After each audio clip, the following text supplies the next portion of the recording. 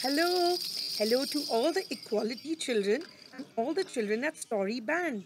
I'm Auntie D from the Story Band and I'm here to tell you a story today.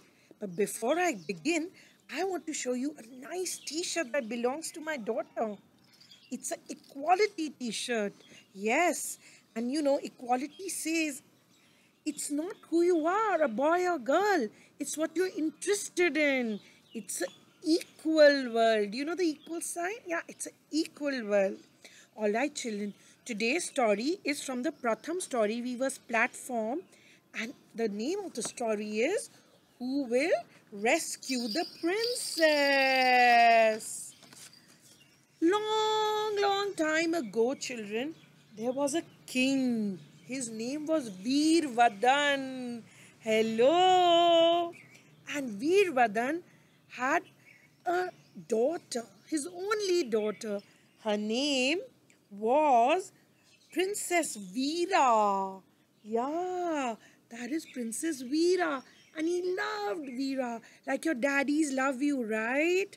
And he loved her very, very dearly. Dearly means a lot. He loved her a lot, right? Can you say hi to Veervadan? Hello, King. Hello. And that's Princess Veera. And then, children, you know what happened one day? The princess was sleeping. Can you all go to sleep with me?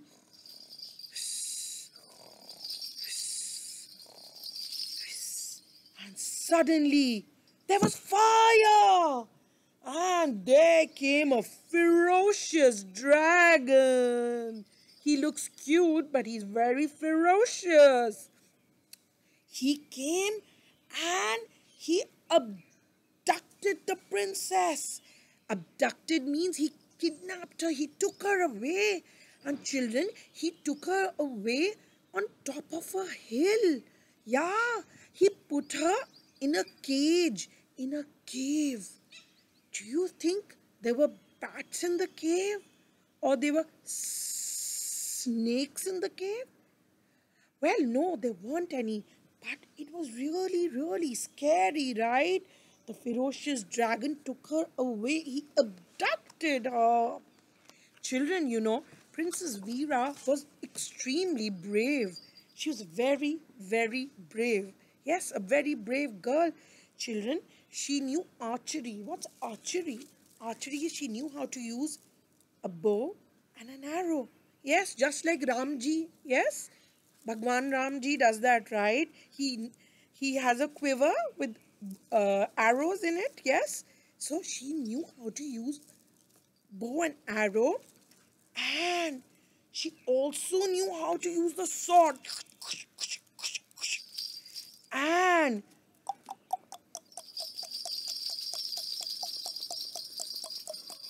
she knew how to ride a horse. Can you do that with me? And children, she knew all the other warfares. After all, she was extremely brave and intelligent princess.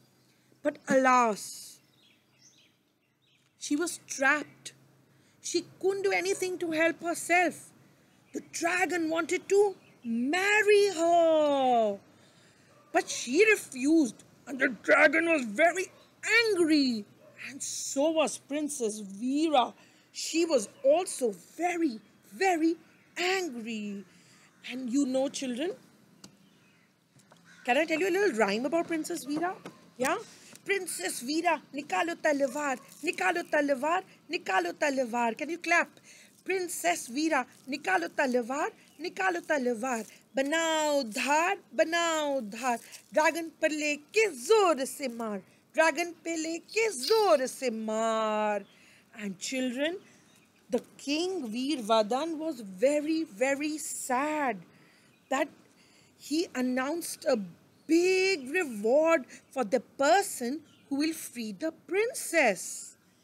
Children, many kings, many princes came from far and wide, but they failed. Yes, children, they could not defeat the dragon. No human could defeat the dragon, and Veervadan was very sad. was so sad, children. But children, in that kingdom, in Veervardhan's kingdom, there was a little girl like some of you who are watching, yes. Her name was Anushka. What was her name? Anushka. Yeah? This girl, her name was Anushka. She was very beautiful and very intelligent. So she packed up her bags. She sent a note to the king and she went to defeat the mighty dragon. Yes, children, what a strong girl she is. Yes, when the dragon saw a little girl coming. So, dragon was seeing that who's this tiny little girl coming, who's coming up the hill to, you know, try and probably fight with me. Ha! What will this tiny thing do? How can she be a threat to me? I am the mighty dragon. No king or prince could defeat me. But children, the dragon was not a fool. When Anu reached the top, he roared. Ow! Can you roar with me? Ow! Hey you, who are you? What are you doing here? Anu pretended. Not really, children. So she pretended. She pretended. I was just passing by.